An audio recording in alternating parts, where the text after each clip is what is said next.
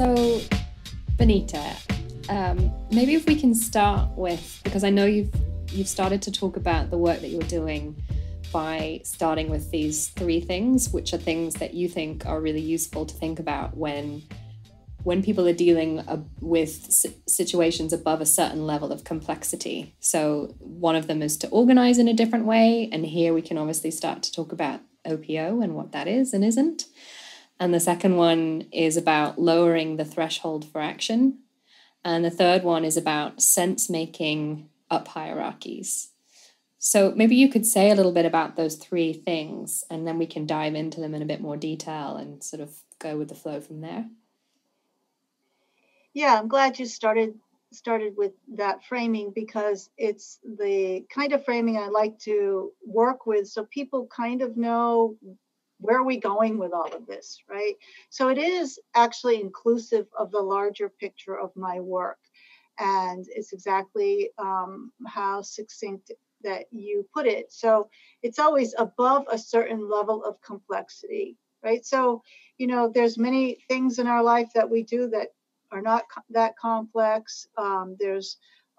If you're fortunate enough not to have a complex business and it's doing well, there's no need to search for more subtle or nuanced or more complex systems thinking. So it's always above a certain level of complexity. But of course, we know that even the quote unquote simplest companies are steeped in global markets and global supply chains, and just even if you're just a local market and a local supply chain, the media that we use is the internet, and there's a lot of complexity in terms of competing for people's attention and stuff like that. So most businesses can take a great deal from this notion of above a certain level of complexity.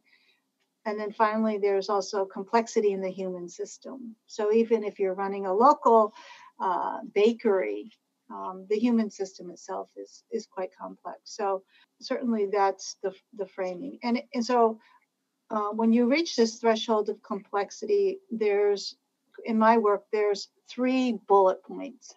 The first is to organize in a way in which your human system is sensing as much information, as much cues in the environment as it can. And so you can draw from that. So you get the sense that you've organized in such a way that the humans are what Dave Snowden calls a human sensing network, like a big satellite, right? That's getting cues, early detection cues in the environment. So the OPO, Open Participatory Organization, is kind of a platform or a handbook or a toolkit to experiment with ways of organizing toward that goal, right? More open, so you get more information in, more participation, so that even when your employees are, not at their desk and they're in their home life, they can listen for cues that may be signals that are important for their work, So this notion of organizing to sense more, so you can make sense of what's going on better. And that's the OPO work proper, the organizational development or design work. The second bullet is lower the thresholds for action. So once you're capable of detecting early cues, you kind of get a sense of what's going on. And I'll give you a real life example of these 3 after we outline them. But once you have people getting a sense of early cues, you want a way for that to turn into action, to turn into response. It doesn't make any sense to get all this subtle information if then it has to go through analysis and a complex decision path and reports and documents and contracts and sign off. By then it's too late. So you need to be able to lower the thresholds for action. You could say empower employees. This is one of the ways we talk about that.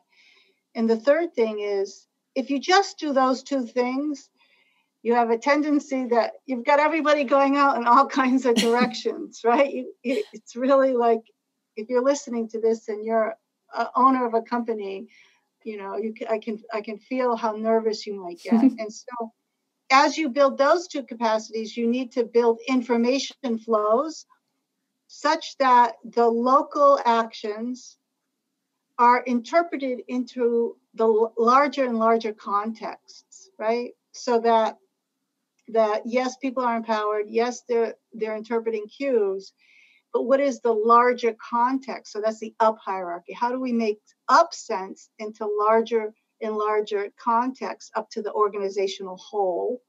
How do we make sure that that's happening in the system also, especially that would be happening in the human system?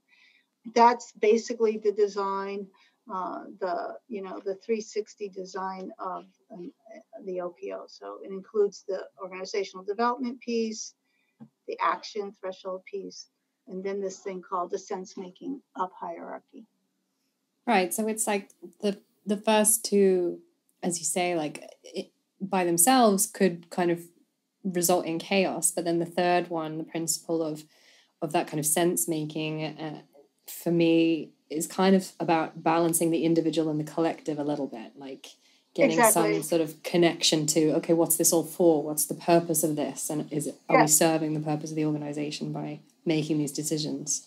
Exactly. And so that's exactly right. You have to have a way for people at the local level, if they're action oriented, to prioritize according to at least the next higher perspective, or what we call strategic whole. It's the next higher perspective. And then what happens there has to at least see the next higher perspective.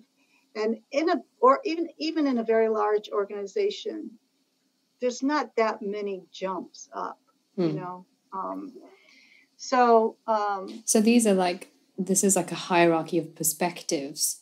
Just to clarify, It's not like a hierarchy of management layers, but rather you're going up the hierarchy, you're kind of zooming out almost and looking more and more at the whole. Exactly. In the OPO, we talk about strategy as strategic perspectives. So strategy is a perspective, and there's different levels of perspective.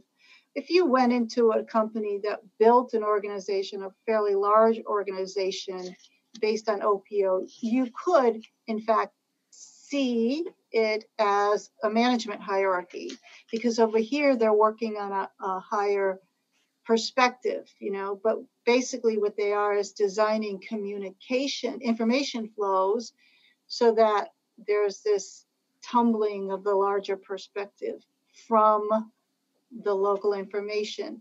The reason why they're not managers is that they don't have any disciplinary role over people, so there's certain aspects of, they would kind of look like managers, because a lot of times managers are defined by, that they're working on different time frames and larger strategic perspectives, but they would have no direct reports down the operational chain or something, so if you looked closely, you would see that something's different.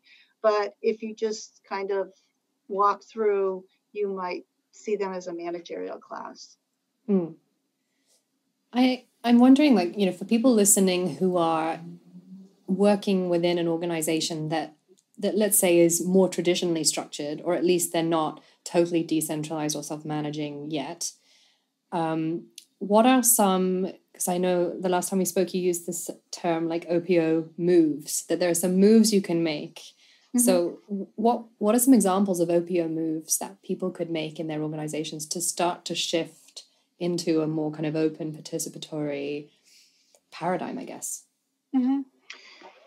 Yeah, so we call them OPO moves. It's just saying, instead of doing this, try that, right? So in my work, we've experimented with some things that seemed profitable, beneficial. So we offer them in training and in the book. So an OPO move, for example, is if you are working, I'll give you something I just did the other day. So I'm working with a contact who has a very large project in Washington, D.C. And he's constantly feeding me meetings. I'm getting meeting after meeting after meeting because this project's very large and he's getting a lot of people on board. So I notice there's a power asymmetry because I have a lot more relevant information and knowledge than he does. So this was going on for a little while and it started to get very active. So I said, listen, before we have the next conversation, why don't we meet? And why don't I help you become the lead contact so you can solve more of the conversation right down there in DC with all these connections you have before then it goes to me, right? So I'm kind of in a consulting relationship. And when I first started working with consultants, they confused me because they would never put me in connection with their client if they weren't there, right? That's a conventional consultant thing, right? They don't want direct access because then they think they'll be cut out because what is the point if they put their client in direct contact with the person who has the knowledge, et cetera. So this was an OPO move. This was me saying, oh, you don't even have to worry about that. I'm just gonna give you as much knowledge as you can. It's kind of the opposite. The knowledge bearer taking them, if I was worried and not open and participatory, I'd be like, I'm the knowledge bearer. Why are they going to need me? I've given them all the things I know. He's pretty much up to snuff so that the whole project's in process. I'm like, you can pretty much at this point make the calls. We're like right at the same point of this emergent thing, and then just keep me updated, right? So it's kind of this notion of what does the system need? What is better for the system? What is more whole for the system? Not is how can I contract and defend my territory, right?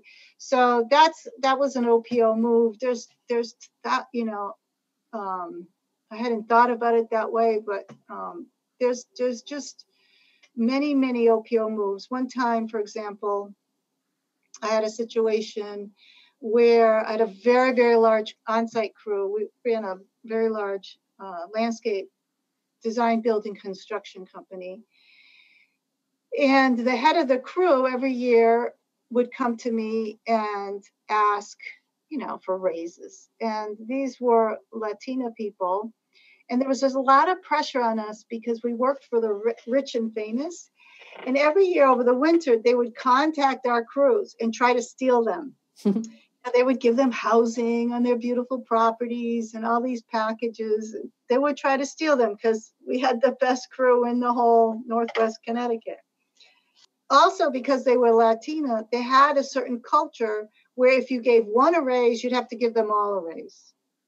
But after a while, it was me not negotiating salary, but competing with my own clients for my own people. So what do you do in this situation, right? So there's a lot of different tenets in the OPO toolkit. One is you want to release complexity. So you don't want to make these moves that start an arms race. So basically I was in an arms race with my employees through my clients. I mean, this was clear to me. So you don't want to make that move. That is always comes back to kick you in your butt, and you pay more later. You pay later, but you pay more later. It escalates that. So the other thing that was happening was that I realized that there was what was operating in the system was this tension between the Latino way, where everybody was more communalism, where everybody needed to rise together, and what I was looking at in terms of my organizational budget, my projections, how I could justify values and stuff like that. And the key person for me was the head of the crew. He was much more complex thinker, much more organizational. The rest of the crew were much more followers. So I had very little insight into how much tension that team would hold if their salary increases started to float. But he did. He lived with, I mean, half of them were his family. He lived with all the complaining and the this and which ones would stay and which ones would move. He knew more than me which ones were really essential to his job.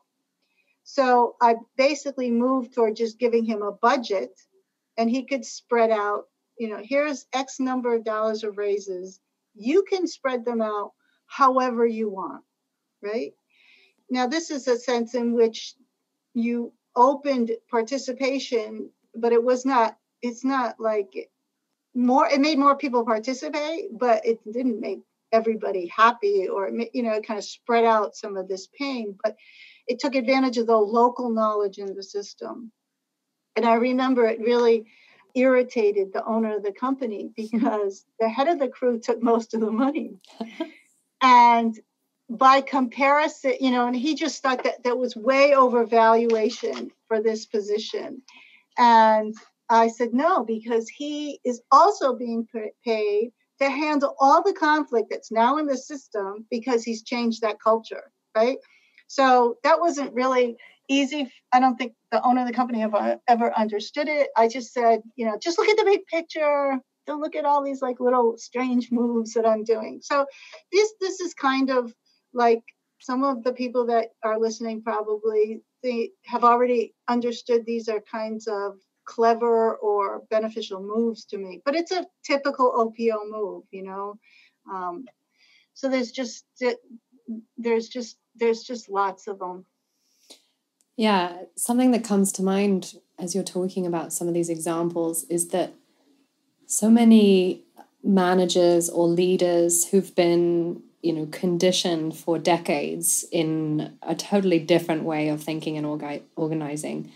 So many of them don't even know there's a choice of moves, Yes. Like I think about a conversation I had once with some managers who were debating how to decide how to like distribute a bonus, like how to pick which two people would get it in the team. And they were saying, should it be arbitrary? Should we pick at random? Should we do it based on merit? And I asked them, like, why don't you ask the team to decide? Like, why don't they come up with that criteria? And that was just there was just silence then. They totally didn't expect that question and they didn't know what to do with it. So how can we as individuals start to, I guess, open our minds to the possibility that there are multiple moves, that, as you said, like, instead of making this move, kind of stopping in my tracks and thinking, oh, hang on a minute, is there another move I could make, a more OPO move that would better contribute to the system or the thing that we're trying to achieve? Yeah, so I think part of it comes from, the question is, why don't people in higher positions even come up with those ideas? And if they do, what is it about those ideas that they're very resistant to? The anxiety is a real thing. The resistance is a real thing. And I think it comes from people not understanding what the actual participation of a manager is in our advanced society today. There's a lot more agency in the employees than they want to admit.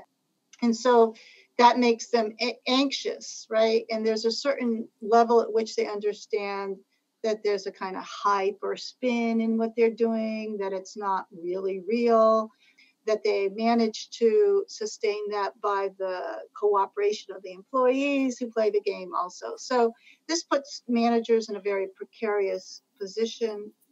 So just understanding what is the function of a manager, being able to come to terms with that and see that it's beneficial. Okay. So, and then, their role would be more to continue this flow of participation down through the system, continue this flow of sense making up from the system, that they have a role to play.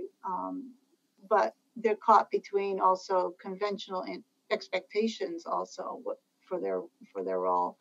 Yeah, so I think it's about, in my own experience, it's about coming to terms with the fact that action doesn't flow from a manager's decision down, that after a certain point in business, you realize You're actually part of this system anyways. If you say something, people just aren't going to, they're not just machines. They're just not going to do exactly what you say. They're going to interpret it. They're going to misinterpret it. They're going to push back. They're going to create subsets. They're going to experiment. So you realize that there's a constant participation going on anyways. And so why don't I work with what is actually happening, then work with this illusion that the structures are what they actually are. So I think that's would be liberating for people in management positions to kind of understand what their role is in the fact that it's a human system anyways. And we did this people's trial once where I put the managers on trial and I said, you have to justify your existence to these workers, and they were all agile workers, so you can imagine. But it really, I asked for volunteers, and it was really good because the employees level could see that managers were under a lot of stress structurally. And eventually it helped managers really come to terms, well, what is my positive role? Because I am working really hard. But basically in the workshop, I say that managers or consultants in many cases, or coaches, we basically do three things. Number one, we regulate the affects of people around us. I mean, this is a big deal. This is like, life coaches. A lot of managers are life coaches. They're working with the individual, the human scale. So regulating affects. The second thing we're doing is we're adding perspectives that are not in the team, right? So if I'm a manager and I'm close to my team, but I'm also close to a leadership team, I can constantly bring those perspectives in, right? So I'm up-leveling perspectives in the team. Also, as an outsider, I have a perspective that doesn't arise in the team, so I can ask naive questions. So this is a big deal. And the third thing that a manager does, especially in a conventional organization, it's a little hard in a more collaborative situation, is they what I call call the shots. So there are certain times in every organization and every project and every team when analysis will not give you what is the preferred choice. Doesn't matter how much. And then you just have to do something, because if you do something, then actually you get more information from the environment. And a lot of times that's the manager's role, just to say which direction they're going to do, which choice they're going to take, despite the fact there are no better reasons or more powerful evidence, right? So this is something that we have to remind ourselves in self-managed teams, that it's often the case. You need some kind of process where that also happens, or else you just fall into analysis paralysis. Yeah, I think hence why a lot of self-managing teams, adopt some kind of decision-making framework, inspired by some of the principles of like sociocracy and holacracy, good enough for now, safe enough to try. At some point, you just have to try something, right? Call the shot and then review it. Exactly. And Agile people do a lot of things. They play with poker decks to take the anxiety out of it. It's almost like, okay, we're going to use a little randomness, a little intuition. We're going to let the chips fall what they were. So it's collaborative, but no one has made the call. No one has to stand out as the person who does that, which is both a status thing and a liability, because the person now has to do that over and over again. So yeah, there are cool ways in which people have integrated that need into these systems. And so that's also, it's an Agile move, an OPO move. Bonnie, can you say a bit more about the first one you mentioned about regulating affects? Can you say more about that? Give an example, maybe. Yeah. So we all know that when teams work together, people come together there's a lot of tension, there's a lot of external constraints, and we're emotional beings.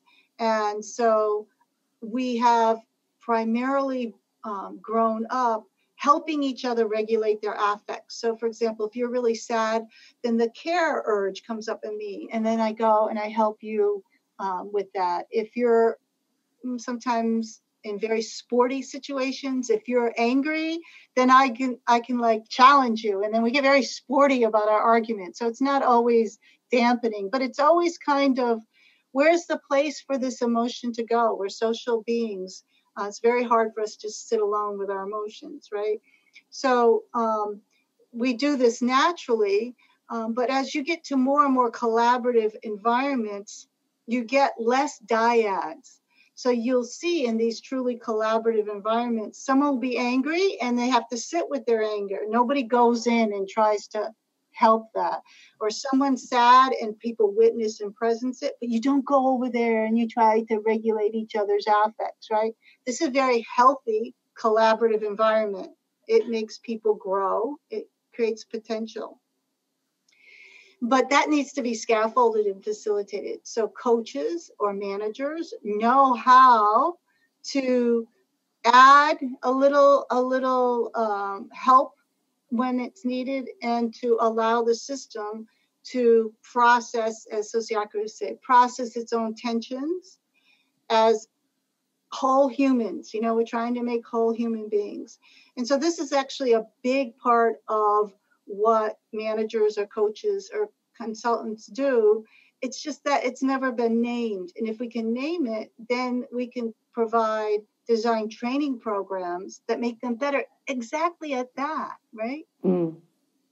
Yeah, that's clarifying, because I think I made an assumption because of the language, like regulating affects, that I think it could be misinterpreted as like, let's suppress that, emotions aren't okay. Let's, kind of cork that or something. But what you're describing is much more like, we're human beings. These are like living systems. We're going to have feelings. We're going to have tensions. There's going to be situations where, the whole group might be feeling this and one person feels this. And so facilitating and allowing space for that to be processed, for that to be heard, for that to be transformed rather than ignored or, brushed aside. Yeah. So that's really key, I think.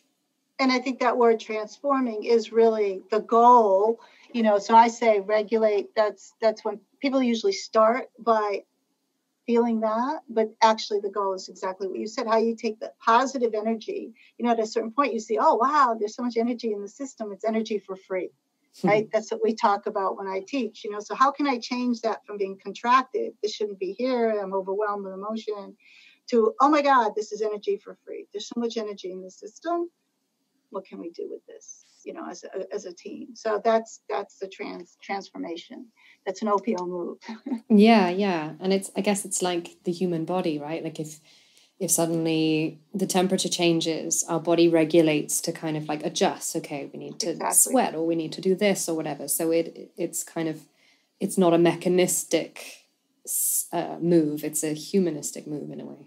Exactly. It's a perfect example, because we're trying to move to seeing human systems as holistic, right? So part of the regulation is homeostatic. You need some homeostatic regulation in the system so that everybody can anchor themselves in that. And then, let's say you're going to run a marathon. Well, your heart rate might have to go way, way up, right? And so that's far from equilibrium, but the system knows how to have baseline homeostasis around that. So these are good OPO terms for working in human systems, because we want to see them as complex, organic, responsive, holistic processes. That's great. Yeah.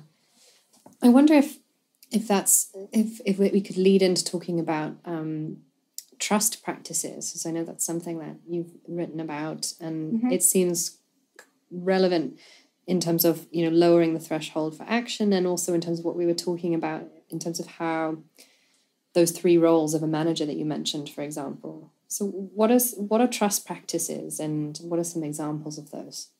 Yeah, it's a great question. So I love how you introduced the body. So I'm going to use that as a bridge, and I probably will do that many times now. So when people come together as a collective, as a group, we were talking about training people to, have these homeostatics, but it's also very human and natural and organic. We do it anyways. We're just trying to make it more conscious so we can make them more beneficial and not have to have it be so painful to work these things out in an unconscious way. So trust is something that is a natural emergent pattern of human interaction. And when I do my trust workshops, we basically have people put a little dot in the middle and say, that's you. And then an outer ring, inner ring, and say, who's the people that you trust most? And then a second ring. And you'll notice that some people make it into the first ring, but then there's a person you're reluctant to put them in the first ring. They go in the outer ring. And you start to actually experience in yourself that there's a measuring tape. There's a certain natural metric that you're using. Now, it turns out it's very complex. When I first started doing this, I thought, everybody's going to have the same metric. It's the one I have. And it turns out there's multiple metrics at play, depending upon different contexts. So when we do the trust workshop, it's a larger conversation that I won't get into, but it's really fascinating. The point being made here is that a trust network is something that emanates from each person through everyday ordinary interactions. So this kind of reframes, this is an OPO reframe, because if you're a coach working on, I'm going to add trust to my team, you can't work at the emergent pattern. You have to work at the lived experience because that's where it emanates from. Now, it turns out that if you do work at the emergent pattern, many of them will change some of the lived experience, but we can try to go there directly. That's an OPO move because it releases the complexity. So first we all emanating these patterns. We also see that it changes. Like I'll say 5 years ago, was that different? So there's always coming and going. I just want to make this caveat. When we do our trust network, it's not whether people are trustworthy. It's just what our experience is. Because you'll notice some people that make it very close to your inner circle, actually somebody else is in their inner circle and not yours. And this is a great way to triangulate, expand your trust network. You can trust that third person because they made it into the inner circle of your inner circle. Anyways, these are just things we learn about ourselves. The interesting thing in terms of how it works at the collective level is that there are complex feed loops between trust, action thresholds, and power.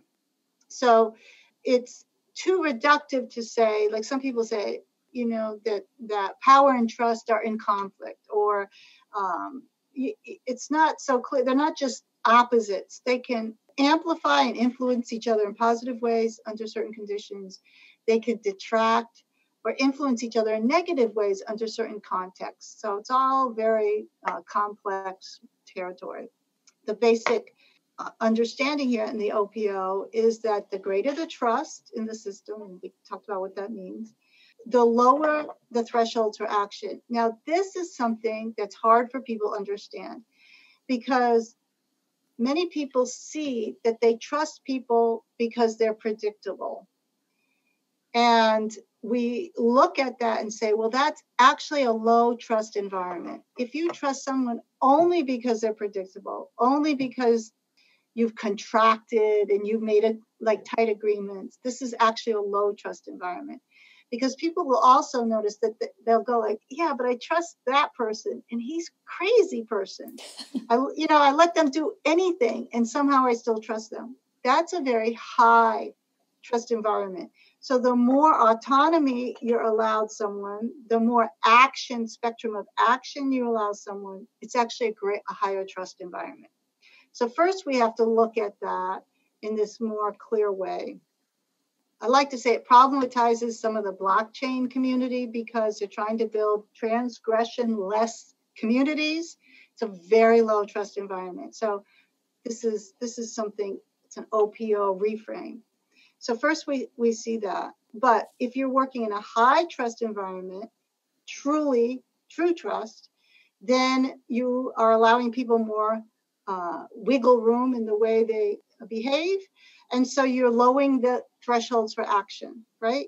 So it's the same with children. You know, when children aren't trustworthy, you have them on a tight string. And the more trustworthy they are, you give them more money, you let them take the bus, you lower their action thresholds, you increase their potential actions they can take. So in a system, as you're increasing trust in an open collaborative system, then you're lowering the thresholds for action. So that sounds all cool. But what also happens, like how the body has these complex feed loops, as you lower the thresholds for action, you're going to have more hierarchical stratification, because in any system, the skill sets are not the same. So when people go off and exercise their skills, given permission, you will start to see a hierarchy of skill sets, and that will be create power asymmetry. Once you have X amount of power asymmetry in the system, it starts to erode trust. So you have this kind of like wobbly, like a two-cycle engine. And so you need a third term. You need a third dynamic, which all human systems have. And that is, how then do you work on the power asymmetry? Because you want high trust, you want low action thresholds, but how do you work on the power asymmetry? So of course, that third part we talked about, the sense-making up hierarchy, helps because you have shared larger narratives, but also skill training, role exploration, experimentation with out-of-the-box thinking, where people with quote-unquote lesser skills start to actually make a higher contribution. So this is something that we're just beginning to learn how to do, this to not contract, because it is natural for high trust, low action thresholds, increased stratification. But instead of freaking out about that, you know, and saying, oh, we all have to be equal, we are going to go back to consensus, someone has too much power, or conventionally, the people that then, once the team stratifies, the person at the top is looking for a management job because they know there's something irritating the system. So we can look at that in a more generative way and say, what can we go in, keep trust high, keep action thresholds low, and address the fact that human people at a certain point won't tolerate certain amounts of power asymmetry. It's the same with these experiments they do with the monkeys, where, you know, one gets the good part, the grape, and the other one gets, like, you know, banana peel. And even the monkey in the cage that's getting the grape, once he realizes the other guy's getting a bad deal, that irritates them. You know, this is basic human and animal embodied homeostatic, you know, a dynamic.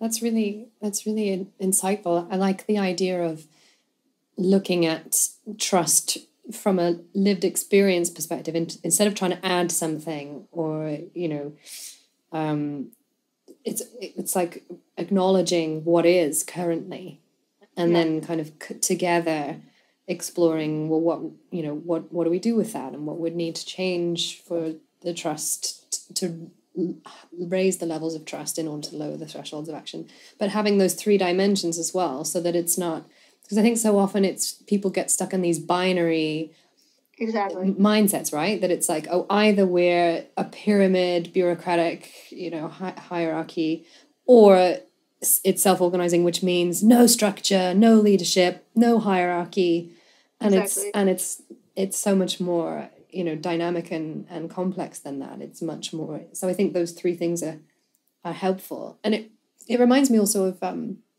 there's this organization in Scotland called Cornerstone, a social care company, and I interviewed the CEO for the podcast some months back, and they developed this, what they call the Cornerstone Triangle, which is their 3 C's. So competence, clarity.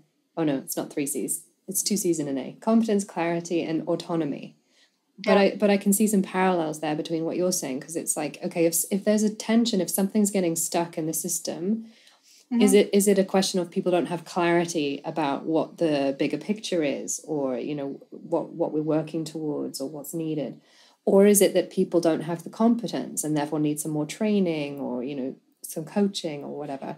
Or is it that they don't feel like they have the autonomy to move, right? If the threshold for action is too high. Yeah. So, yeah, I think it's really helpful to have these frameworks so that we're not just looking at, a kind of something didn't work and then being like, oh, okay, that was a bad move. We're actually going, okay, so let's look at those three lenses. What happened there? What can we play around with? Yeah, so you'll see that those three by different names exist everywhere. So in self-determination theory, they're autonomy, relationality, and task, I think. In my work, it's autonomy, relationality, and agency. In their work, the autonomy is autonomy. Clarity is shared clarity, so that's relationality. Competency, that's task. In Dave Snowden's anthro-complexity, he's got identity, which is autonomy, identity, something like interaction, which is relationality, and intelligence, which for him coming from that field, there's the task. There's always the skill set. You see them; they're everywhere, and so it's a very, very robust triangle, very, very robust heuristic to work with because it underlays all these moves, and so that's why you can trust it because you have people like the CEO intuitively working with the same dimensions. And so underneath here is a pattern, what I call source code for deep code for emergent patterns of human action. It just confirms that these three are fundamental to human systems, and people name them in different ways, but they've all point to the same kind of complex dynamic processes. Yeah. I'm curious about like what's next for OPO. Like, is there a community? I know that you're writing a book at the moment. How would you like it to sort of grow and evolve, and what is your sort of vision for it? Yeah, so OPO, I think, mostly lives as a meme, which I think is great. It's not a closed governance system. It's just a way for people to kind of name what direction they think the future of work is in. So basically, my work is in a publication called Our Future at Work, What is Emerging.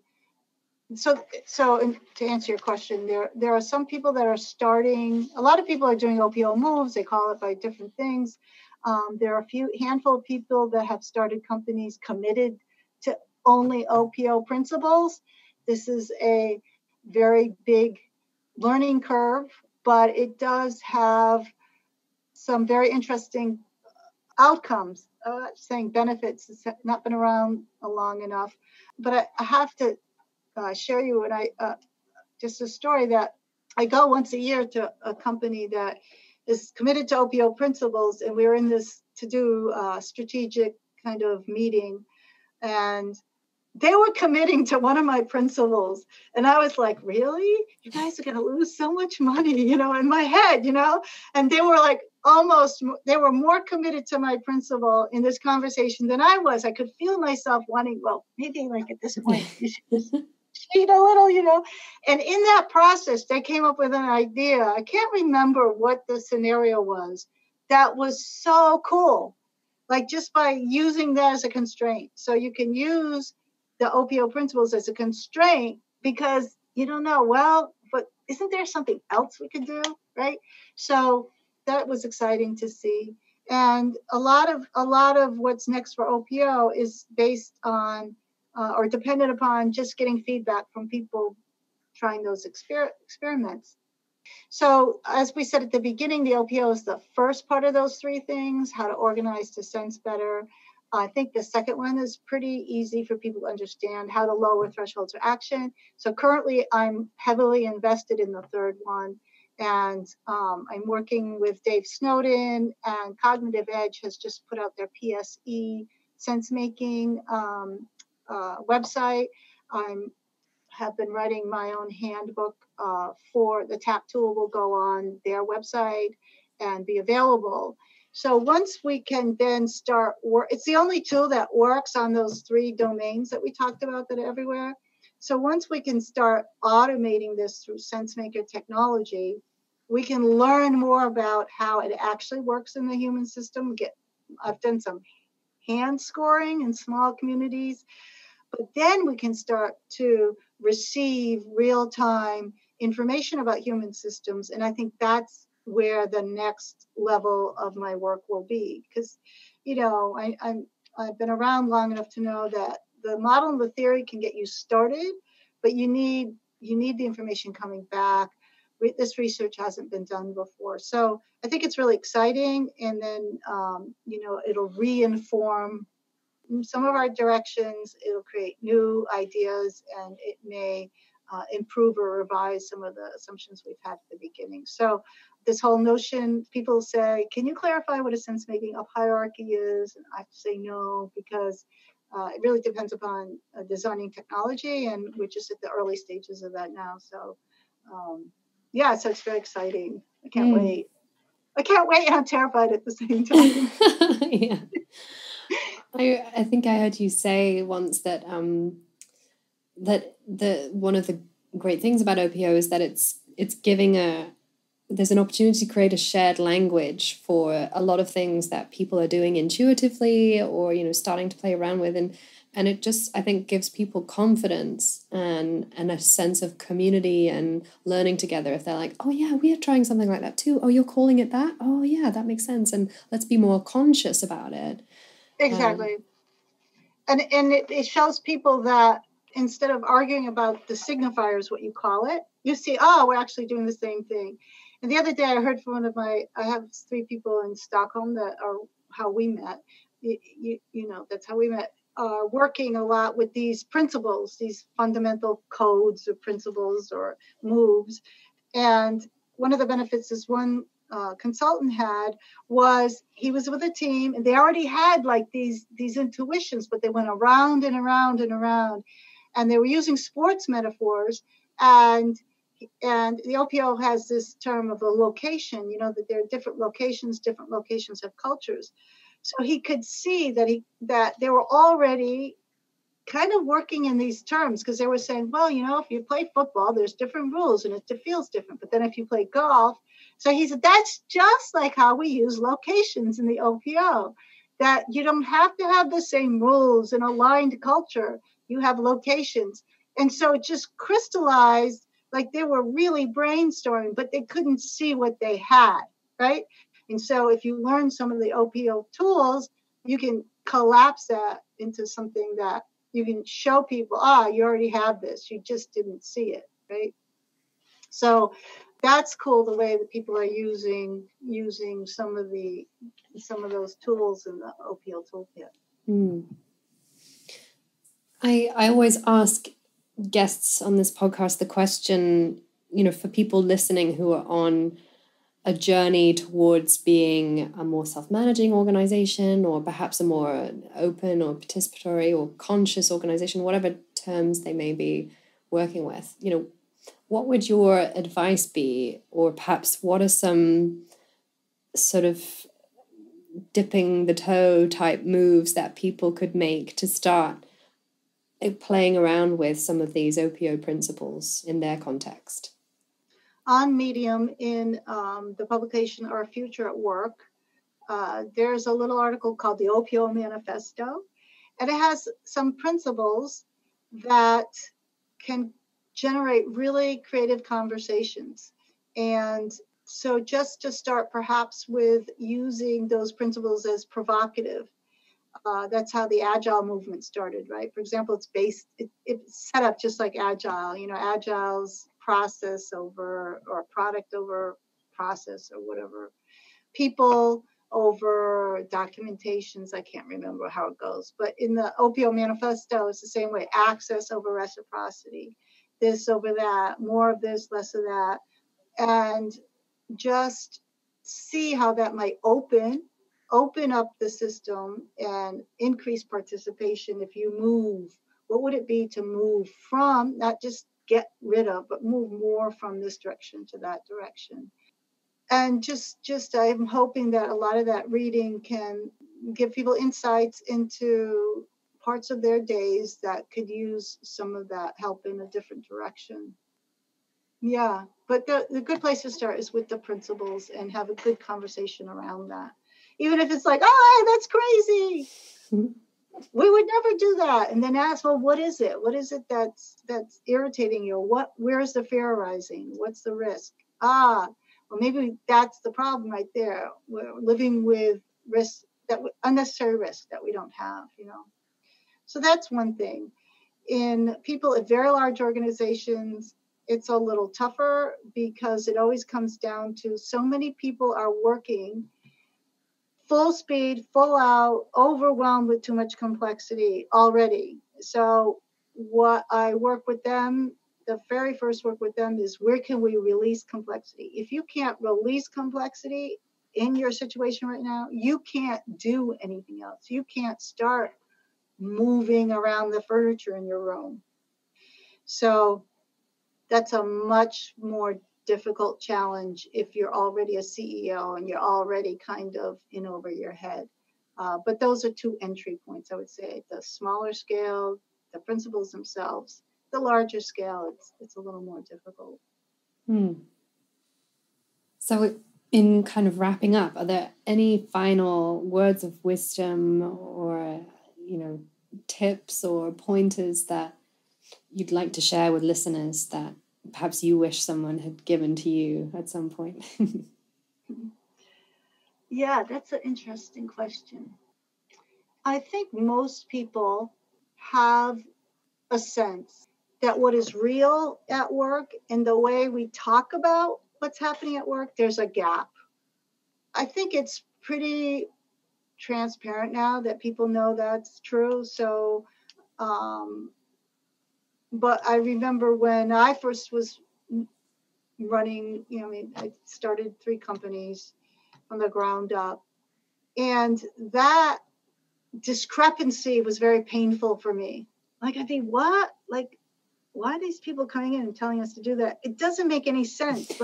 But so to trust the lived experience and try to work closer to that, that's the first step, because that is really real.